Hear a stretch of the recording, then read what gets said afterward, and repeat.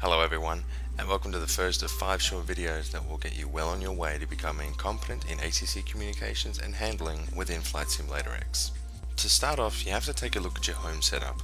A respectable internet connection is preferred, as this will increase the clarity in which you address other players in the server.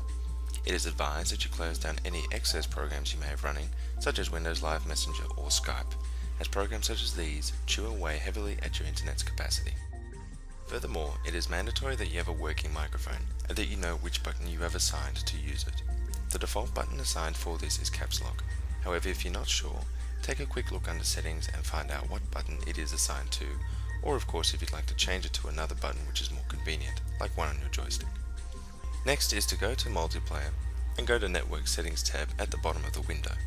Review the Voice Compression tab and take note of how many kilobits per second your voice compression is set to. Select 128,000 kilobits per second for the best level of voice clarity FlightSim can offer you, keeping in mind that increasing this amount will naturally decrease your internet's performance, which is why it is important for you to close programs that you do not need whilst flying Flight Simulator that may make use of the internet. After you've done all that, click OK and go ahead and sign into GameSpy and find an online multiplayer ATC session you'd like to join, keeping in mind that some ATC sessions require standard of entry, which is whether being military or a certain level of professionalism is required. Out of respect for other players and to keep it most entertaining for yourself, choose a server which is right for you. When joining a server, take note of the description box found on all ATC servers. Most of the time, a set of frequencies will be put in there for players to use, or any rules or guidelines might be announced. If nothing is found here, make sure to check the chat box when you join a session, as most of the time frequencies and other useful information is posted here by the host. Once you've joined the session, make sure to choose the appropriate airport you'd like to start at, most likely where there is a tower controller present. This is indicated in the server lobby. If there is one thing I want you to learn from this video, it is this. Once you've chosen an airport, make sure to choose a gate to spawn at as well. This will prevent you from spawning on the runway and getting kicked out of the session as a result of this.